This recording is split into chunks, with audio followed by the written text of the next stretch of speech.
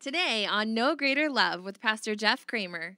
And you and I could learn this, or we could recognize this from Scripture, is that envy, it causes that inward pain when we see somebody else succeed. Think about that.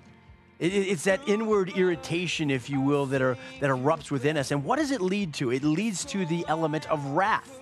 That envy, that inward pain when we see somebody else succeed. And this is what was happening with the brothers, man. They looked upon him, Joseph, he's the younger guy, he's 17 years old, he's got this special coat, now he's having these dreams from God, and they're not happy about this at all.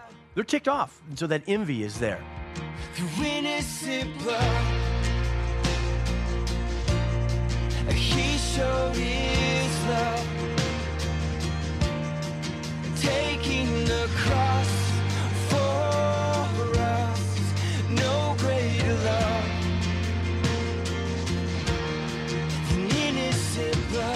Welcome to No Greater Love with Pastor Jeff Kramer. Our study in Genesis picks up today with the story of Joseph. Throughout his life, we see a man who endured great difficulty and pain, even though he had a heart to follow and obey God. Whether it was being rejected by his brothers because of envy and jealousy, and having his family torn apart when they sold him into slavery, or being falsely accused by his boss's wife and getting thrown into prison because of it. Joseph always had the encouraging reminder that God was with him. Even in the midst of darkness and the depths of despair, he always trusted in the sovereign hand of God, knowing his love would never fail. At the end of his life, Joseph could confidently make the bold declaration to those who hurt him, "You intended to hurt me, but God intended it all for good. He brought me to this position so I could save the lives of many people." And now, here's Pastor Jeff as we continue our study through Genesis. I shouldn't do that, and I can learn here. Yes, all that stuff is true, but the big picture is all about salvation and what God is up to.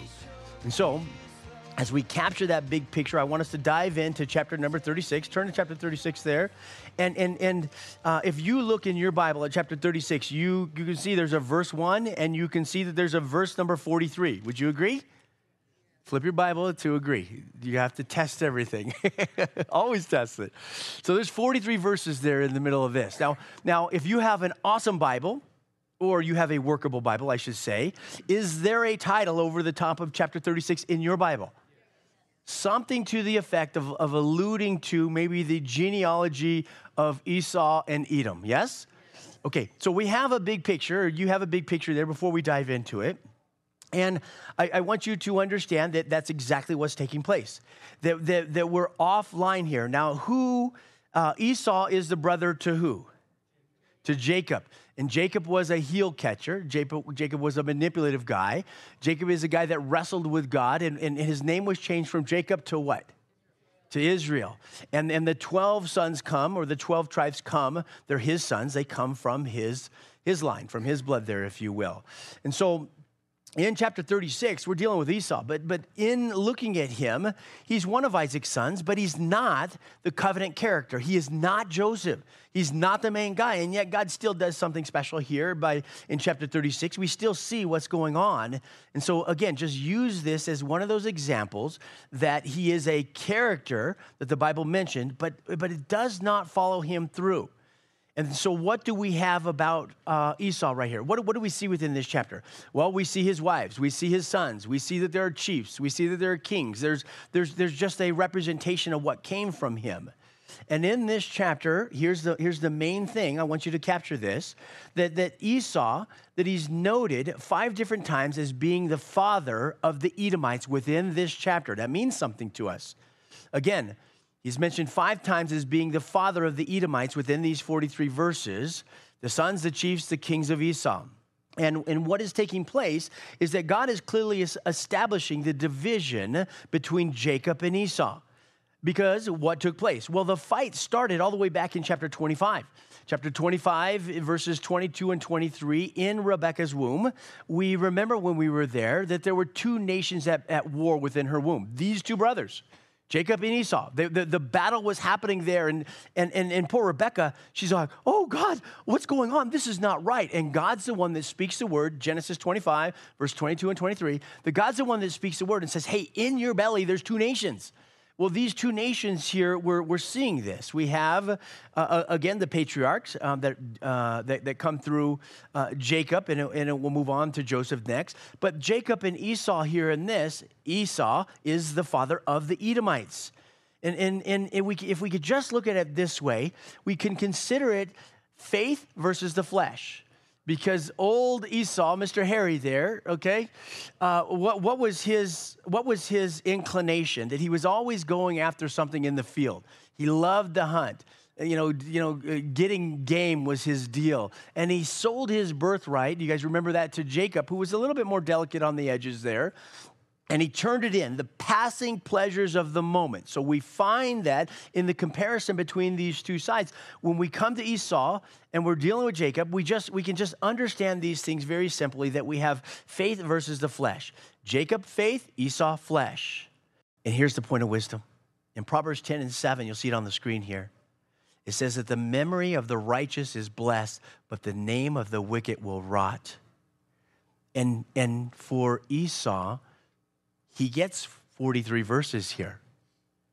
And Jacob's not really mentioned through this a lot, but what happens is that in the fullness of the scripture, Esau is mentioned about a total of 200 times, whereas Jacob is mentioned more than 2,000 times. Now let me read the verse back to you again. Proverbs chapter 10, verse 7. You'll see it on the screen one more time. The memory of the righteous is blessed, but the name of the wicked will rot. And that's it. That his character has gone off the scene as we move through this chapter. And so we're going to recognize that the impact of those without God, that their impact upon this world, there might be chiefs, there might be kings, as you're seeing in chapter 36, that might come from a particular lineage, but it's only temporary. And while the life of the person that is saved, their memory is blessed. How many people within the faith do we reflect back onto today? People that we may not even read about them. We may not even know much about them, but we can just mention and remember their name from afar. All of these tremendous people, men of faith, women of faith that have added to the kingdom of God. That's the idea there. And so as we go through the rest of the Bible, let's understand this, that coming from Esau, we have Edom. He's the father of the Edomites, okay? And so Edom is mentioned as is Israel's enemy.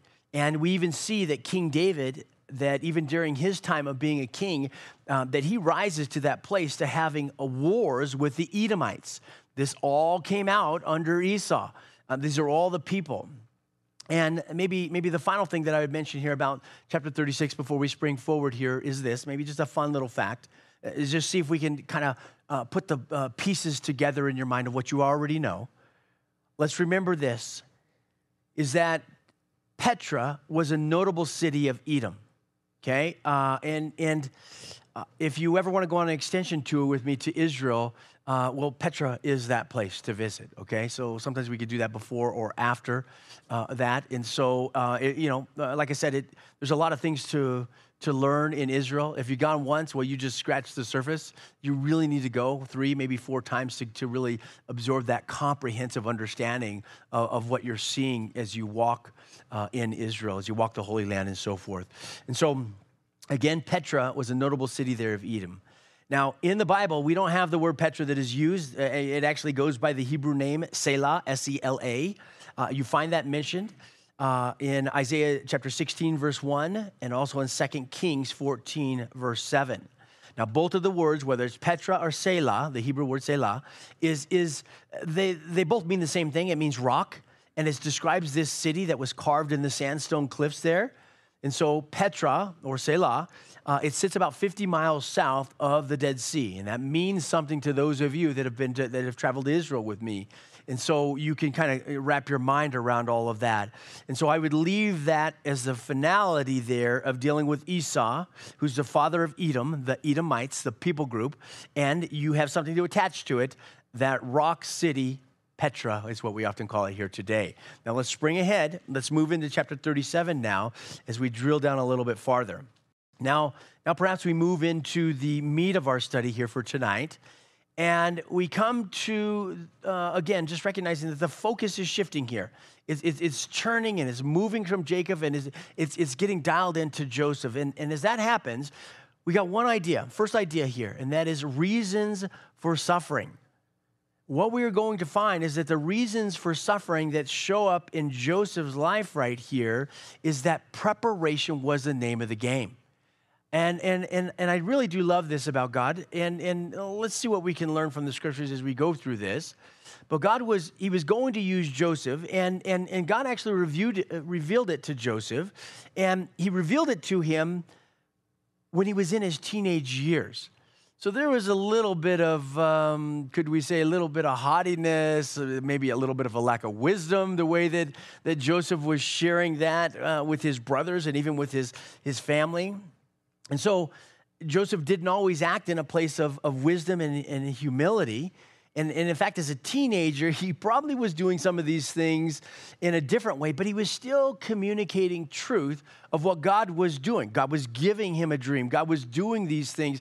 And Joseph begins to understand that, wait a minute, God's up to something. Now, we know that Jacob, his dad, gave him this coat as one of the younger sons. He was second to the youngest of all the sons. And we know that his dad, Jacob, he gave him this special coat. It's called a coat of many what? Many colors. You guys are very well Bible read in that. And so there was an indication there, and you can read commentary on this thing, and this guy will tell you that, and that person will tell you another thing here. But the general idea is that he was set apart and he was special in that, and there was something noteworthy about it because it was like an over the top type of thing. I mean, if you see me come walking in here. Actually, I wouldn't do this because this is way out of my character. But if Doug came walking in here with a big old white polar bear fur coat, right? And he's pimping these big old shiny glasses and everything, we would know that, boy, that guy thinks there's something going on or something, you know? All that to say is that if we can just understand that with the coat, again, God was doing something. God was speaking to him, but there was something there. And so maybe he was a little bit entitled in certain areas. And so God had to do something here, and he had to allow these character lessons along the way. And they're wonderful lessons, right? Yeah, we also know that as we study the scripture that Joseph is a guy you often do character studies. You see Joseph in Christ and all that stuff. He's not Jesus. Jesus is Jesus. He's the God-man, or 100% man, 100% God, I should say.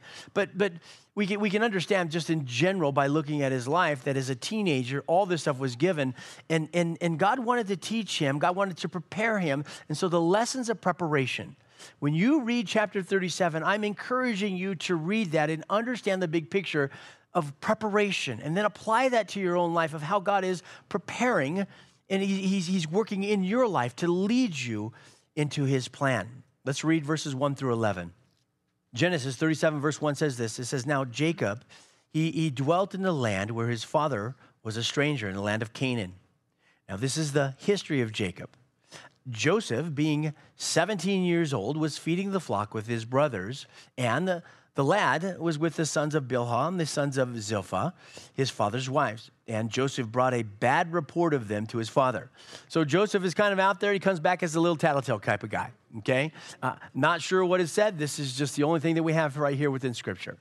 Verse 3, it says, now Israel, this is Jacob, Israel, he loved Joseph more than all of his children because he was the son of his old age. Also, he made him a tunic of many colors.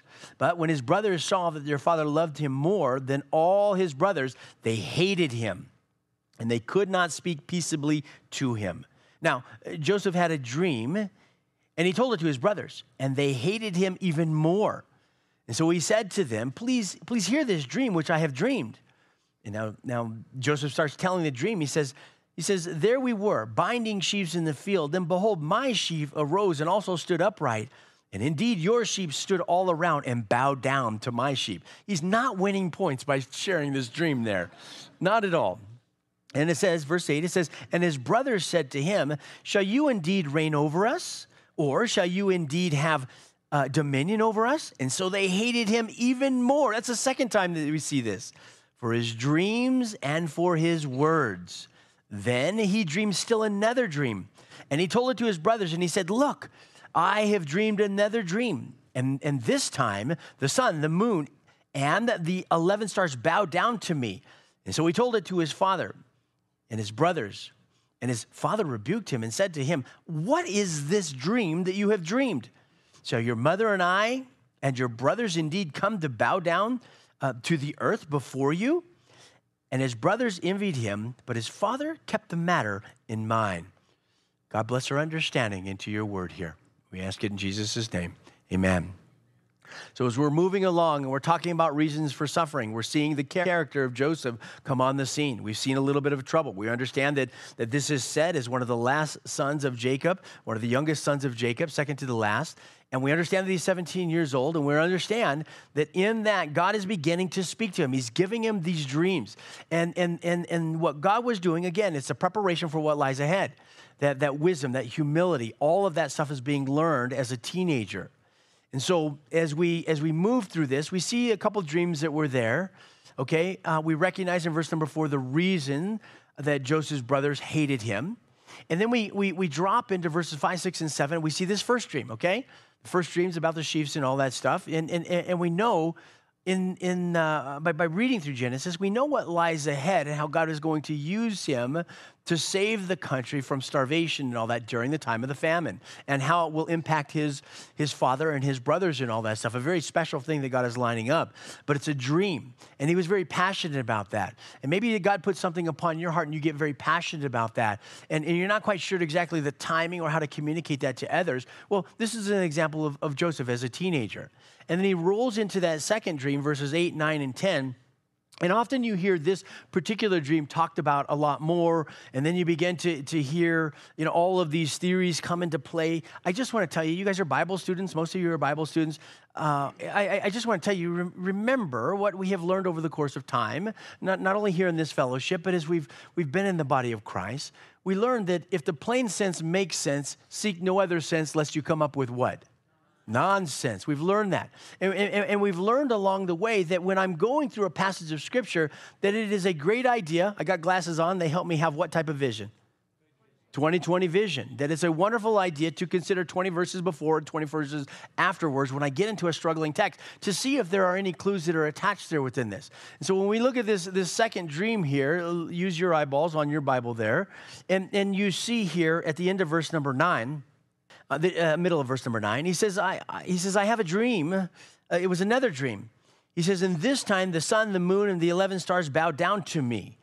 And so again, he told it. Now, as we continue to read on in this, we see there at the end of verse number 10 that Jacob speaks up and he says, shall your mother and I and your brothers indeed come to bow down to the earth before you? Again, direct context is right here in verse 9, verse 10, direct context of what's going on. The sun, the moon, the 11 stars. I think they'll flash this on the screen for you should you desire to write it down. The son is dealing with nothing more than dad. This is Jacob. That's all it is. We don't have to go to this place and to allegorize this or spiritualize it and do all these crazy things. We'll just read it within its context. Verse 9, he says it. Verse 10, it's defined. Very simple. God's like that. Again, with the moon, this is mom. And the 11 stars, these are the brothers. Joseph will be counted in this dream here as brother number 12, if you will. And so that mystery is interpreted for us so that we can walk away with a general understanding of what's going on. Now, I want us to notice here, as we take that and we move forward, I want us to notice the result. Look at verse number 11, okay? It says, and his brothers envied him, but his father kept the matter in mind. Let me give you a different translation on that for the father's side, for Jacob. If you use the NLT for this, it says that speaking of Jacob, his dad, that he wondered what the dreams, plural, meant. In other words, that he heard his son saying these things and he gave a response and he could see that the brothers were upset and all that stuff. But in Jacob's heart, he's going, what does this mean? What is God up to? He kept the matter there within him. But his brothers envied him. And you and I could learn this, or we could recognize this from Scripture, is that envy, it causes that inward pain when we see somebody else succeed. Think about that. It's that inward irritation, if you will, that erupts within us. And what does it lead to? It leads to the element of wrath. That envy, that inward pain when we see somebody else succeed. And this is what was happening with the brothers, man. They looked upon him, Joseph, he's the younger guy, he's 17 years old, he's got this special coat, now he's having these dreams from God, and they're not happy about this at all. They're ticked off, and so that envy is there. And What do we know about malice? Well, malice, it produces the inward satisfaction when we see somebody else fail. Because malice is that nasty attitude that wants to do evil and to harm somebody else. So understand what we're looking at there. Now spring ahead to verse number 18. Remember, this is our flyover. We're just putting the pieces together here. Verse number 18, it says, now, when they saw him, this is Joseph, afar off, even before he came near them, they conspired against him to love on him. What does it say in your Bible? To kill him. So you can see how that envy, they envied him. This is what we just got done reading. In terms of their response to these things in verse number 11, they envied him. And that malice popped up within him. Hey, listen, they were so ticked off on the inside that he was doing this stuff. And again, it rises to that point where that malice sets in, and they're plotting here to do him harm. Second idea of the night as we begin to work our way towards a close here. Idea number 2, the road of suffering. Okay, so we have the reasons for suffering, and what we've been able to see just in the small portion so far is that practically God has a plan, that he was preparing Joseph for something. That's why the dreams came. Even at 17-year-old, he's preparing him. It's never too early to prepare our children to follow the Lord. And now that second idea is, and this is the road of suffering. Okay, so Joseph started this difficulty here, as it's recorded for us, about 17 years old. Verse number 2 told us that. And now on this road of difficulty, this road of preparation, that he walks down this road for 13 years before it finally comes to pass.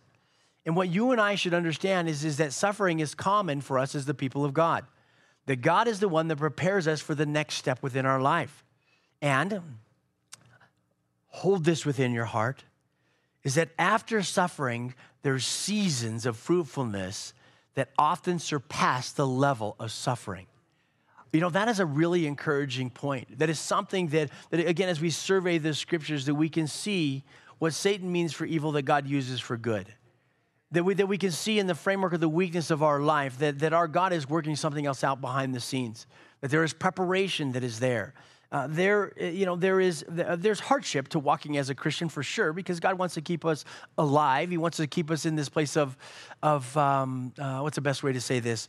That we're relatable to other people. Because if all God did was just showered us with these temporal blessings in the moment, what happens? Our hearts get fat. Our suffering component, we push off of that. We don't want no part of this, and it makes us so unrelatable. And I can tell you that as a Christian, I've had those seasons in my life. As a young Christian, as a middle Christian, even maybe as a Christian here today, that you go and you find yourself enveloped in the great love of God, and things are just going well, and it's like, oh man, this was a fabulous year, and this was a fabulous season, and all of that stuff, and in those places, because our hearts are so deceptive, we can rise to this place of just having this obnoxious pride. This is what Joseph was like to his brothers. He had that obnoxious pride within him. And he probably didn't mean to go out there and tick his brothers off like that. But the reality of it is that's just what happened. And God uses the external situations there. God's not the one that planted the envy. God's not the one that planted the malice. God's not the one that led them along to try to kill Joseph. We're not saying that. Scripture's not telling us that, but we can see what the enemy means for evil, that God uses it for good, and he used it to shape Joseph. Because when you rise to a position of power, he comes as second in command over Pharaoh, right? We're going to see this in the days ahead. But as that happens there, God shapes a leader so that the leader has touch not only with God, but reality, so that he doesn't become haughty and self-seeking and forgets the people and all of this stuff. We see that in real time across, whether it be our nation or other nations, where leaders reach that point of such power, and they lose the scope and the vision for what's really going on with the common people.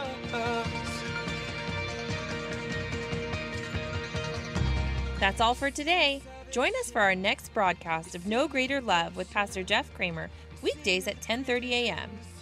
No Greater Love is an outreach ministry of Westminster Calvary and is supported by listeners like you. If you would like to partner with us, please text any dollar amount to 84321.